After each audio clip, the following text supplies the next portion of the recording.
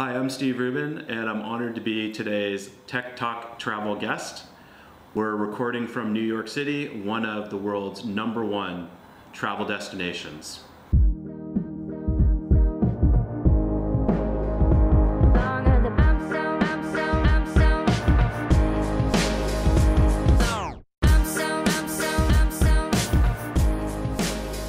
Hi, and welcome back to another episode of techtalk.travel, coming to you from New York City. And today I have as our special guest Steven Rubin. Steven is from Tri Hospitality and also Adjunct Professor at NYU. Steven, great to have you on the show. Thank you so much for being here today. Thank you. It's an honor to be here. And thank you for coming to New York City to join me. My pleasure, absolute pleasure. I love this city. It's a great place. The last time I was here was also in winter, 2008, and it was freezing. I couldn't deal with it. It's not too warm today either. No, but it's been a great winter though. Yeah. The sun is shining, it's blue sky, so that's a nice thing. Yep. Good. Steven, let's get right into it. Sure. I'd like to maybe start by a little bit of a background on you. What was your motivation to get into the hospitality industry? What was it that kind of drove you to want to really focus on this area? Mm-hmm. And how have you, in your career, felt that it's been has it been what you expected it to be? Yeah, so my entry into the industry, I'm really not sure where it started. My earliest memory is at the age of about 12, having a strong desire to get into travel space. Mm-hmm. I never really traveled much as a kid. Really didn't get out of the time zone from the Pacific Northwest to Hawaii until I was 16. But that experience being at a resort hotel, that feeling I'll never forget. And that just, that really sealed it for me. It was like, I want to do this. Mm-hmm. So I've always wanted to be in the travel industry. Went to school for this. I actually went to Washington State University. It just made sense being in Seattle, going somewhere close, an amazing program. And I've been in New York City in the travel industry ever since. Okay. How does it, it's an interesting industry. I joined it. I was, a traditional person, probably like yourself too. When you join the industry, it's what do you want to be? I want to be a general manager. Yeah, exactly. So, it's that hospitality side that's always been there for me. It is at the core for me. But I was always that person, that manager that tried to challenge conventional wisdom. It's like, oh, why can't we do this? Why can't we do that? What if we were to flip this upside down and look at it in a different way? And for me, technology does that. And so I quickly adopted this passion for travel innovation and travel technology. So that's where it's been. That's where I am kind of now, and obviously that's where I want to stay. Yeah, cool. That's good. Yeah, no, I know exactly what you mean when you have that experience as a kid. Those family trips away, they stick with you, don't they? And so many people in our industry have been inspired to work in this industry because of those types of experiences, which I think is fantastic. It comes back to, as we were saying before, just before we started the interview, the art of hospitality and the influence that a true hospitality person can have on people during their, youth or informative years is very, it can't be underestimated. Yeah, I completely agree. And, I knew I was never going to become a scientist. Yeah. I was never going to be a doctor and save lives. Yeah. But I always knew part of me wanted to make a difference. And even if the difference was just in a single individual's life, through hospitality. And it does, it makes, you see people's faces after they have a great stay and a great experience. And it changes everything. Yeah, it does. All right, good stuff. Moving on, in terms of your personal booking habits, I'd like to understand how a person with your experience, your background, how do you book your trips when you have, for example, a business trip, or you're booking for yourself, or you're going with your family on a holiday somewhere?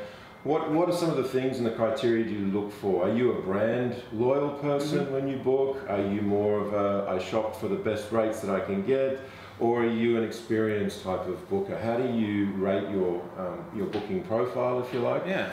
And do you use kayak? Are you a kayak man in terms of meta searching and that type of thing? So it's tough. It's tough being someone in the industry and who focuses a lot on online experience and then also focuses a lot on hospitality service to travel.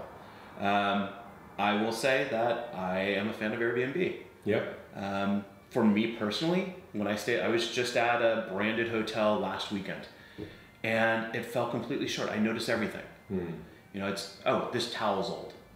This towel's got some grime on it because you know what, they're using an industrial cleaner and they didn't take the time.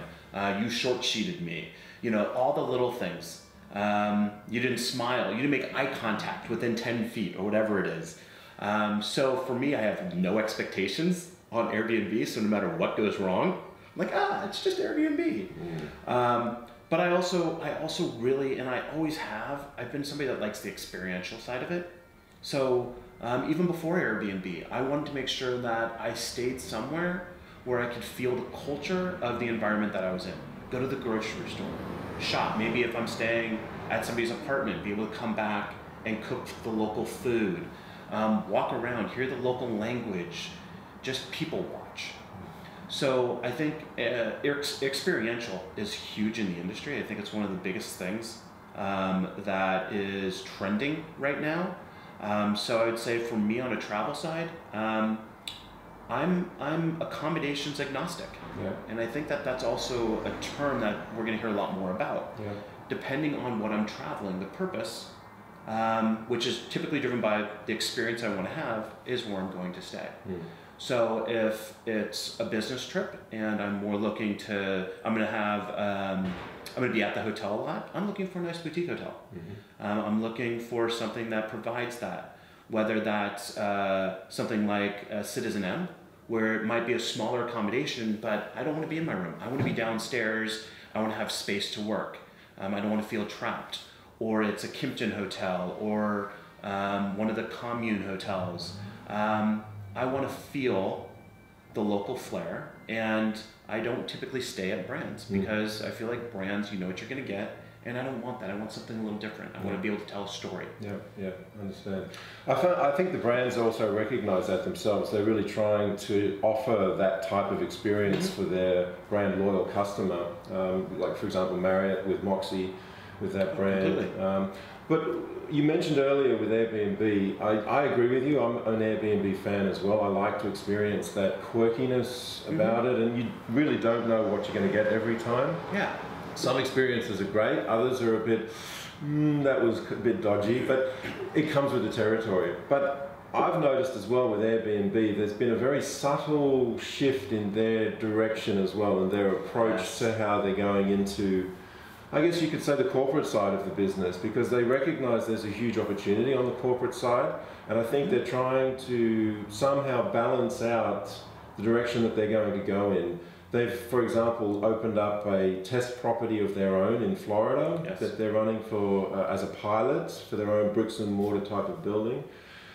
So just quickly on the Airbnb piece again, what's your take on that? Because as a New Yorker, as an American, as someone that is a fan of the brand, what's your expectation of them in the next 3 to 5 years?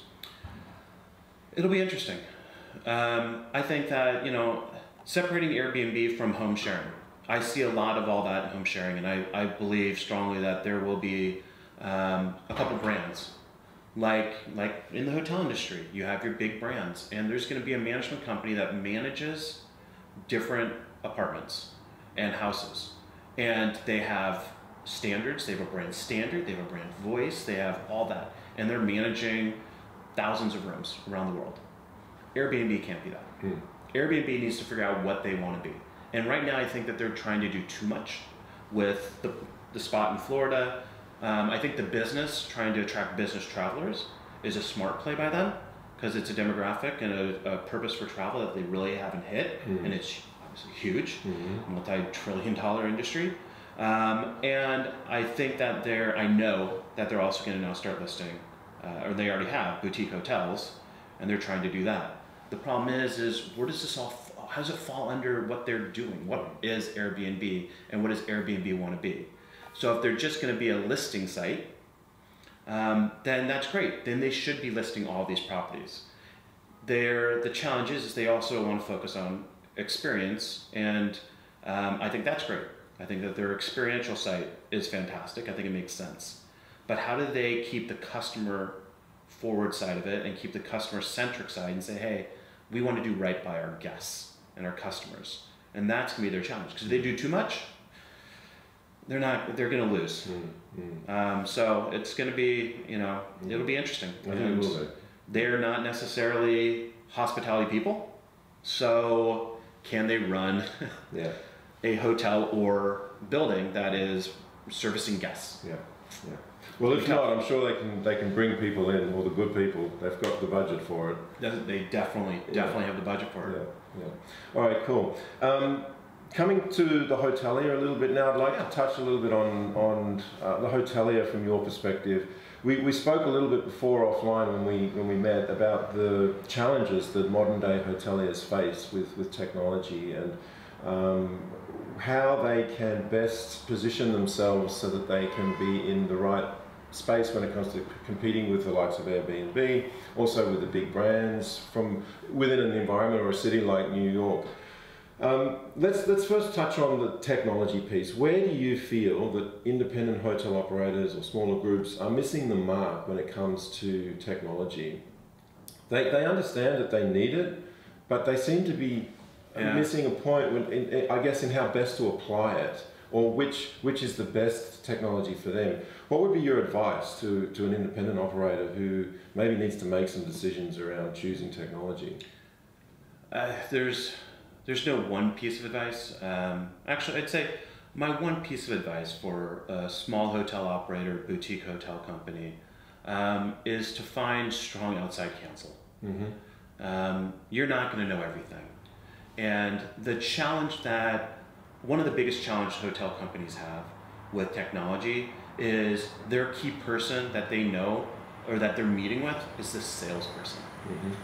And in technology, as those of us who have been in the technology space or are passionate about it know, the salesperson is selling something that doesn't exist. They're selling a roadmap, and they're selling it as if it's already launched. So hoteliers they've been fooled. And that's a major pitfall that a lot of hoteliers are falling into. So my one biggest piece of advice is find some outside counsel that really strongly has a deep understanding of technology and what the technology can do, what type of integrations they have, etc. Because if you don't get that outside counsel, you are putting yourself in a position where you might adapt something or pay for something that is 2 to 3 years away from hitting it, let alone a year. Really, technology should only be a couple months away from hitting it on the sales versus adaptability standpoint, but it's not always there. So you got to find somebody you trust. So when you say outside counsel, you mean specifically consultants, industry consultants? I don't think it has to be an industry consultant. A lot of companies can't pay for an industry consultant. It can just be your friend who works in technology for a bigger brand, or for another. It doesn't just have to be a single outside counsel. If you can make it somebody who is a consultant, or especially if they have worked previously for some of the technology that your main pieces, your RMS, your CRS, your PMS, then that definitely would be worth it. But it could be a group. It could be an advisory group. And really, Andre, what is the one thing you love to do when you travel? Stay at nice hotels. Everybody loves staying at nice hotels. A hotel company has nice hotels or hotel rooms. They have a product that is there. Just fly somebody out. It could be a group of 5 people that you trust. Give them an experience in your hotel, wine and dine them for a weekend, and ask them the right questions. It's not a huge budget line item. You can get creative with it. Exactly. The reason why I ask if you specifically mean consultants is because I think historically or traditionally, especially in my side of the world and the experience that I've had, consultants can be a little biased in terms of what they're presenting to the owner. And I think the owners need to be very aware of what they're being presented with. And I'll give you a good example. I was talking with a gentleman, I won't name, but a gentleman who's very successful in his area of software in our industry. And he was telling me a story of how there was a glamping glamping company in California that had 15 individual sites. And they hired a consultant to determine which was the best PMS for them. And can you guess which PMS they ended up buying based on the consultant's opinion? Micros. Opera. Yeah. For a 15-site glamping, they're spending something like thousands and thousands of dollars, and that's just totally absurd. And unfortunately, they just weren't given the right advice, and they took that advice probably because it was from someone that they felt was an industry They're also motivated financially. Absolutely. So Absolutely. as I've had my own consulting company, I've been in and out of it. Yeah. You know, during the beginning, I had a ton of people contact me from the technology saying, hey, sign me up for this. If for each hotel you sign me up for, you can get this. Right. And I refused. Yeah, good. Probably is why the consulting company hasn't done as well as other ones. Yeah. No, but it's good that you did. It's not fair. No, I agree with you, and it's good that you did refuse because it's important that we stay true to the industry. And this is where I think we need to be very neutral and unbiased when we present ourselves in that sense as consultants or as a consultant. I think they need to hold themselves to a standard. So I think it's very interesting. Yeah, and I think that there's no one technology that fits all. Yep. And there's pros and cons to every technology that's out there. And you need to weigh that. You need to decide, hey, if this is the revenue management, I'm looking for a revenue management system. Well, okay, well, what's my CRS and PMS? What's the integration level? What can they do? How will it complement that? So what are my business philosophies? Do I believe in full pattern length of stay? Do I believe in day pricing? Am I a group hotel versus a transient hotel? Which is the best system for my product? Who is going to be the best partner? And that's the other side of it too. I'm a big person with partnerships and open communication and dialogue. And you got to make sure that you feel comfortable with the technology vendor you're adopting. Your business is aligned with them, and there's a long future for it. Because it is a long partnership with these technology companies, and it should be. But it has to be give and take. Yes, transparency is key. Transparency is huge. On both sides, absolutely. Okay, so let's move a little bit to China and the outbound tourist of China. I was at Hedna last week, and they had some Chinese folks from Meituan, and they were talking about the evolution of the Chinese traveller and also a little bit about WeChat. How, in your mind, do the American, or is the American market seeing the opportunity with the Chinese traveller? And the reason why I ask is because of all of the destinations of the outbound travellers, America is in the top 5. So there's a large number of Chinese travellers coming to America. They've got more money to spend, they're more independent, they're not following a flag anymore on those tour buses. They're experiencing their own experiences, they're looking for more authentic experiences. So how do you feel is the American hotel market preparing themselves for that wave, and are they really seeing the opportunity that is lying there waiting to be taken? It's a difficult one. Because it's so remote, it's so far away. And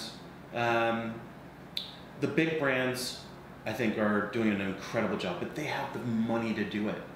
They can have a sales team there. They can risk, doing something with WeChat. They can get locals. They can do study, they can do focus groups. The challenge is with the boutique companies. I can't, if I'm working for a small boutique in New York City or in the US, even if I'm in destinations, the Northwest is a great example. I can't afford to put all those, resources into it. So I think the big thing is, and this is regardless of if it's in China or if it's South America and what's going on with, Brazil used to be one of the bigger inbound for New York City. And it's slowed down. But it's also a very cyclical thing. There's the economic challenges, there's the Olympics, the World Cup, there's a lot going on down there. And it will start to come back. But then how does a hotel company start focusing on that market? So the first thing is this is hospitality. You gotta understand the demographics, the culture. You have to be able to do that. And you can do all that research online. There's enough information out there. Everything, Andre, that you just mentioned about the Chinese travelers, you can read about that stuff, of course, yeah. But you got to invest the time into doing that. I'm a big fan of hiring younger sales teams that focus on online research. They're on LinkedIn, they understand WeChat, they know all the latest things, and they're going to embed themselves into that. If you're just focusing on the things that the low-hanging fruit, if you will, and you're hiring a sales team or a marketing team or even a revenue team, an operations team that is only embedded in traditional sales, traditional marketing, traditional demographics and markets, you're not going to be able to enter into and take advantage of all that travel. So, you know, I don't have a one answer to how to capture it. I can just say that you really need to have somebody that focuses on it. They have to have goals around it, and you have to make sure you're challenging them and putting them in the right places. If you're not going to play, you're not going to gain anything. True. So you have to sign up the C trips. You have to be on the WeChats. You have to look at Momondo. You have to look at, you know, hotels combined, and you have to play to win. If you're not going to buy the lotto ticket, the chances are you're never going to win the lotto. You can't sit around dreaming that you're going to win the lotto if you're not even playing. I think also a very important part, especially around WeChat, is ease of entry into the platform for a hotel. You mentioned before the larger groups. Yes, in China they have their own Chinese entity, so they can actually apply for a branding or a position within the WeChat platform very, very easily. However, if you don't have that Chinese entity in country, you can't come in as from, for example, an outsider's perspective. If I'm an independent operator here in New York, I can't go to WeChat and say, I'd like to have my hotel on WeChat, please, can you help me? They'll say, no, you need to have a Chinese representation company either doing it for you or have your own entity. And that, if someone can come along and make that entry point easy and smooth, I think it'll help also, and also then deliver the message to the operators here, or anywhere really, the easy way on, it'll help a lot. Clear the air. But there are vendor partners that are out there that will help you do that. Okay. Here in America? In America, yeah. Awesome. They're still very new, but they're, you know, I've been approached by some with previous, you know, consulting jobs and regular positions, full-time positions, but you got to have the company, you have to actually invest the time in researching it and working on it. And even if it's not WeChat, I mean, there's no reason why you can't do more things on LinkedIn, or, you know, translating your website correctly. Well, on the website as well, you can translate it correctly, but in order for it to be fit, it needs to be hosted in China as well. That's another thing a lot of hotel groups don't really understand outside of China. Hosting in Hong Kong or Singapore is better, but it's not the same. Its speed is an issue. Even when you move, as soon as you're out of mainland China, hosting of websites for the Chinese market becomes an issue. So, So at minimal, meet with your OTA partners. You know, if you want to capture the business, and understand the booking trends. What is the booking window? I'm assuming it's a longer booking window. They're traveling further. So at least you could do is, if you're not meeting with the key OTAs down there, you're not able to, you know, find a way because you don't have the partnerships down there. You do have partnerships here, and you can figure out how to do it that way. Maybe it's, you know, you can do geo-targeted promotions. You can work with your existing partners and vendors. You just have to ask the right questions and continue to challenge them, and you'll find something, and it will fit. And then it, you know, hopefully it trickles down, and sooner or later it catches.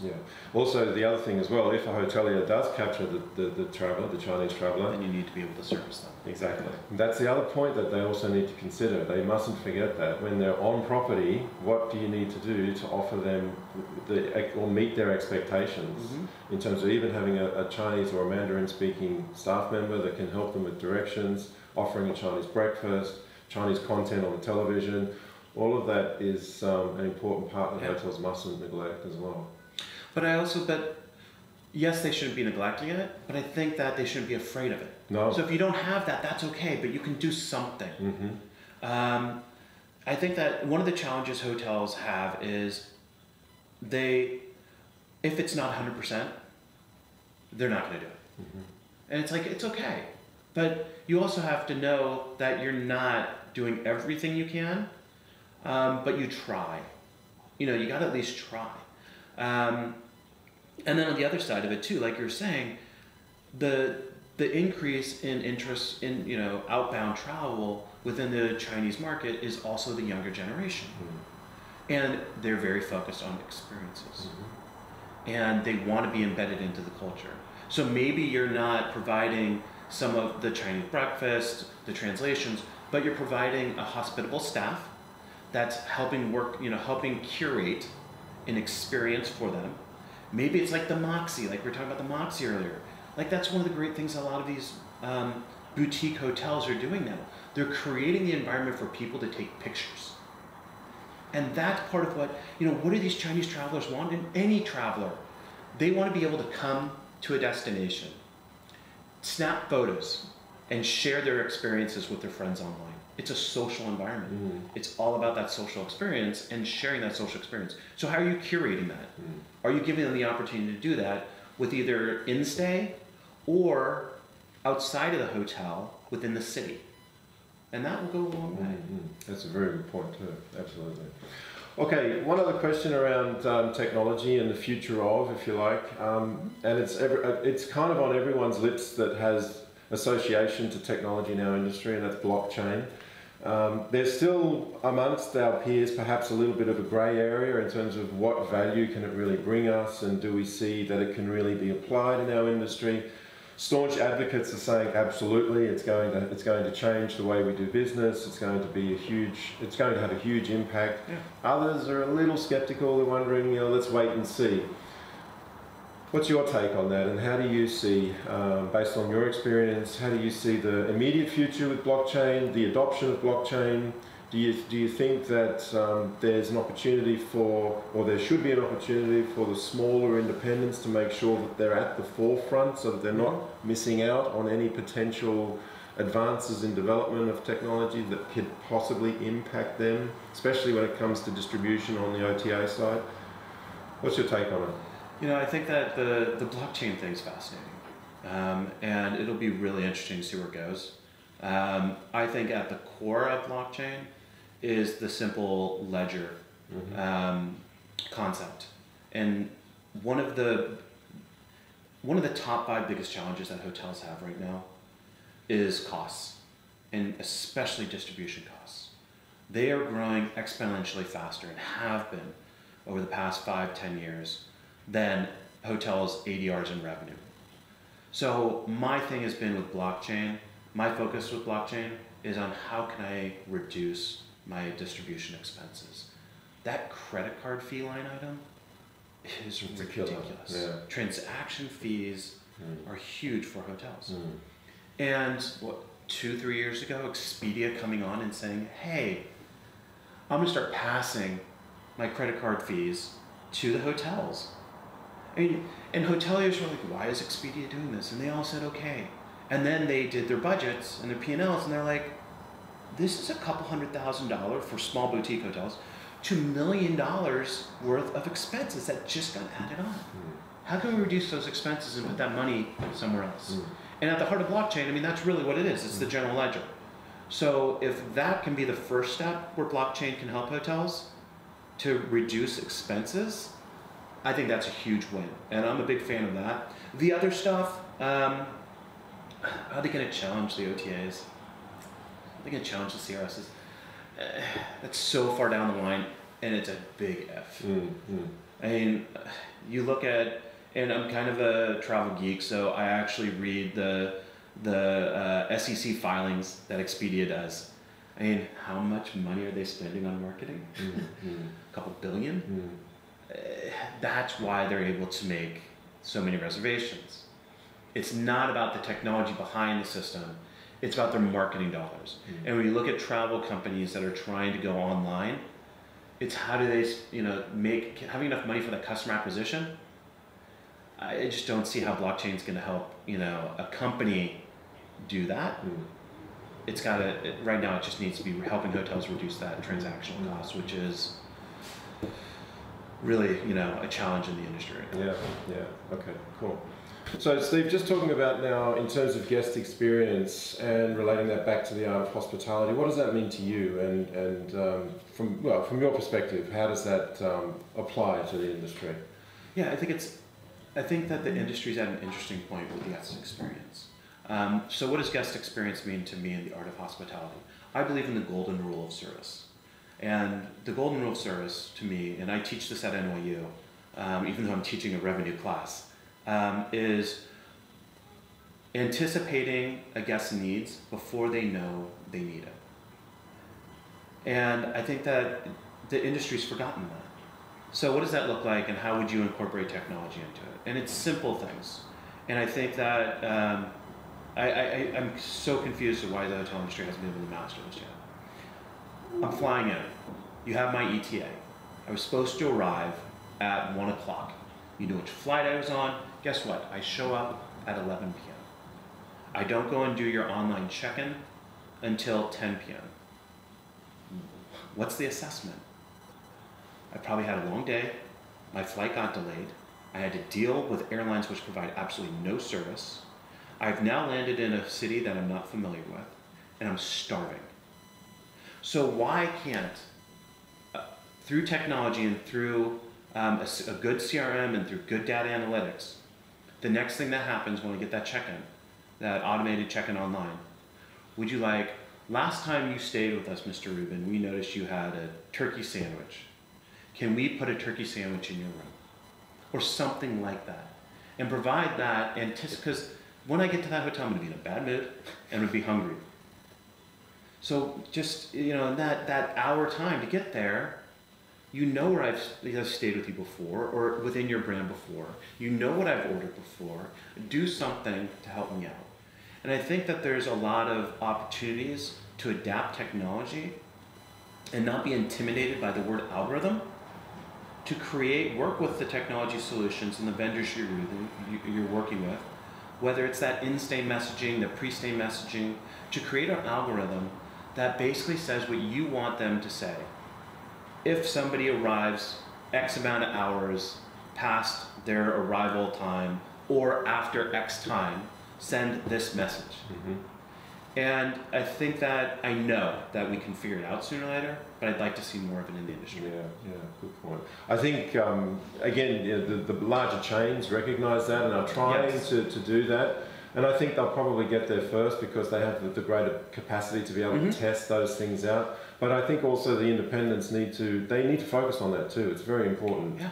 Absolutely. And in terms of the independence piece, the technology providers perhaps could work with the independents a little more and assist them in trying to help them understand that point as well, rather than just perhaps let them follow on from what the bigger chains are doing. Yeah, or take chances. Take chances as an independent hotel. Find the technology vendor. Yeah. Do what you need to do it. Yeah. And we were talking about earlier today too about the technology that's available now is so much better than it was 2 years ago. So you can get a chat functionality that has a bot behind it. Now work with that vendor to make sure the bot's saying what you want it to say when you want to say it. It's not that hard, but if you're not challenging them and you're not asking them, hey, here's my business challenge. I need to provide better service to my guests that are arriving late. What can we do as a partnership to address this? They'll come up with the answers, but you got to challenge them. You got to ask the right questions. Yes, totally, absolutely. Good. And second last question, in terms of, you're a teacher, obviously, you teach at NYU. What's your take on the future generation of leaders in our industry and the students that you have in your class? Is the industry in good hands? And talk to me about their passion and what drives them in terms of why did they come into this industry and what drives them moving forward in the future? And does technology have an influence in the way they think for our industry? Yeah, it's teaching is a blessing.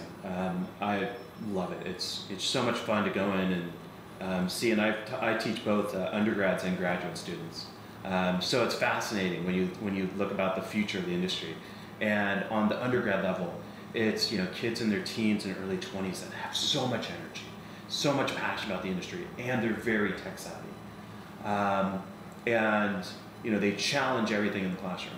And the way that I teach, and I live by Peter Drucker's model of culture eats strategy for breakfast. So I try to create a very open culture in the classroom and a lot of dialogue. On the graduate side, you got people that were professionals in other industries and have so much experience in, again, I'm teaching a revenue strategy class. They don't know how to calculate RevPAR. They don't even know what RevPAR stands for. They don't know how to calculate ADR. They don't know about occupancy. Some of the basic things they have no idea about. They have all this great professional background. So I get to see the world, the travel world, and the business side of it through their eyes and the questions they're asking, amazing. So yeah, I think that combined between professionals that are already out there wanting to get into our industry, people who are coming up through the industry are very tech savvy, passionate about the industry. I'm excited about the industry. I think that there's some amazing people in it. The challenge is going to be making sure that these younger people coming in and these, even the business professionals that are going in, that the cultures are set up right for their generations. You can't stick to the traditional model. You have to give them projects that challenge them. You can't give them a 2-year project. Things got to change. Otherwise, they're going to leave. And I want to make sure that these kids and younger professionals are working for hotel companies and not just the fun, flashy tech companies. Yeah. And that's going to be the challenge: is hotel companies allowing them to do what they're passionate about and not stifling their creativity. Yeah. Do you think as well educational institutes are offering the right curriculum to students today that will bring them into the modern day hotel environment that they're facing? Because if you look at the curriculum at most institutions, they still follow what I studied at hotel school I won't give my age away, but over 20 years ago. A lot of it hasn't changed. It hasn't. So when will that, as a teacher, as someone that works in the institutes, what's your take on it? When do you think it's going? When's the shift going to happen? Because the students are young, they're dynamic, they're aware of technology. They need something that's going to keep them interested. I think that certain institutions that I've talked to are definitely doing it. There's definitely a long way to go, but the challenge is how do you incorporate it all? There's so much that goes into the travel industry from a business standpoint. We spend a lot of time talking about hospitality on a technology-driven podcast, and talk. And how do you make sure that somebody new coming in has worked the front desk and appreciates hospitality? Because at the core of what we do, it is hospitality. Technology needs to surround that and make it easier for everyone. Make you be able to work faster, smarter, and not spend as much money from a business standpoint. But it also needs to help the traveler have a stronger experience, a better connection to the entire ecosystem. So it's so important, but at the heart, but how do you teach hospitality? And then if you're, also how do you teach technology? So somebody coming through the hotel school, do they need to understand how to code? What part of technology do they need to know? How do they, There's just so much. I think that the big thing is, I love how NYU has incorporated a lot of adjuncts like myself that can talk to them about the real world. I wish I had more academic in my classroom and I had the ability to provide that. But quite frankly, I have a day job. So it's hard to also incorporate all of that. Part of it's on the students. I think that the key is providing the students with the right resources so that they can, explore it on their own time. And what you guys are doing is fantastic, because this is an opportunity for not just hoteliers and people within the travel industry to learn more about technology and the challenges that travel faces, but also for students. So I think the overarching thing, the number one thing is you have to provide them with a wide breadth of information and provide them with the resources so that they continue to get the research and the understanding outside of the classroom. True. Good point. Good. Last question. Eric has asked me to ask you, where can I get the best red velvet muffins or cupcakes around here? Best red velvet cupcakes. I should have known Eric would ask this. It's amazing that this is something that Eric likes, since he's also such a health freak. I'm a traditionalist. I say Magnolia or Billy's. Okay. They have been in the city for the longest, and Magnolia's has been around in the West Village. They still have lines out the door. Really? Wow. And Billy's was a spin-off of Magnolia one of the bakers at Magnolia created his own company called Billy's. So, Oh, okay, cool. you know, if you want after this, we're in Soho, we can go. Oh yeah, let's do that. To that, or there's also Molly's, there's Chloe's. I mean, Okay, cool. there's plenty of places. Good. But yeah, Okay. if you're here, if you're in New York, you gotta try Okay. Magnolia or Billy's. I'm here. Let's try it. Steve Rubin, it's been an absolute pleasure having you on the Thank you, show. I appreciate it. Thank you so much for It's a joining pleasure us, and an honor. and we'll see you again. Thank you. If you like this, everybody, make sure that you subscribe, hit the bell button next to the subscribe button so you get the notifications. Tune in for the next show. Thanks for watching. Bye for now.